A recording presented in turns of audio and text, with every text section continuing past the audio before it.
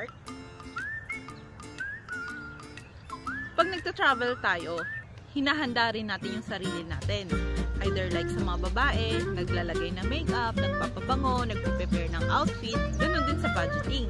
Kailangan din natin i-prepare yung sarili natin.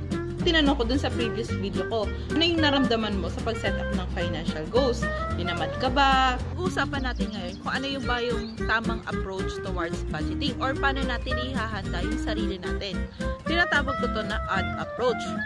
That stands for open-mindedness, optimism, discipline, and determination. Ano ba yung pagiging open-minded? Yun yung willing tayong mag-accept ng new learnings and new ideas. Tapos, i-filter na lang natin kung ano ba yung tingin natin na makapag-benefit natin. Hindi lang natin i-restrict yung sarili natin based dun sa alam natin. Bigyan ko kayo ng illustration. Kung gusto yung pumasok sa bahay nyo, kailangan yung buksan yung pinto. Ganon din sa atin. Kailangan natin buksan yung isipan natin para maintindihan natin yung kabuuan ng isang konsepto.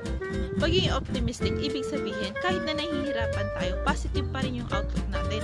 Yun yung magiging inspiration natin, na kahit nahihirapan tayo, tuloy-tuloy lang kasi at the end of this journey, alam natin na matututo tayo mag-budget. Kaya nga, nisend ko muna yung benefits of budgeting para ma-inspire tayo at maging positive tayo na at the end of this financial journey, may makukuha tayong mga benefits. Pangatlo, bakit kailangan natin maging disiplinado? Maging disiplinado, ibig sabihin, kahit na maraming sale, maraming discount sa paligid natin, maraming temptation, on track pa rin tayo. Ibig sabihin, sinusunod pa rin natin yung budget tracker natin or yung plano natin kung paano natin igagastusin yung income natin. Ang pinakahuli ay ang pagiging determinado. Ibig sabihin lang, hindi tayo agad-agad na nag-give up. Sabi ko nga dun sa pinakauna kong video, money management needs behavioral change. Kasi hindi mo mapapansin yung habit mo na mababago.